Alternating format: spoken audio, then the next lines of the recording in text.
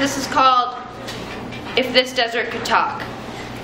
If this desert could talk, then it would tell the stories. The stories of blood, of death, of hatred, of loss. The stories of love.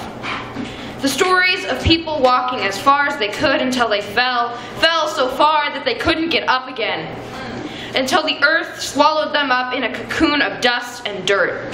The stories of people warming themselves by the fire, warming the desert by the fire. The stories of the blood that fertilized the plants, the animals.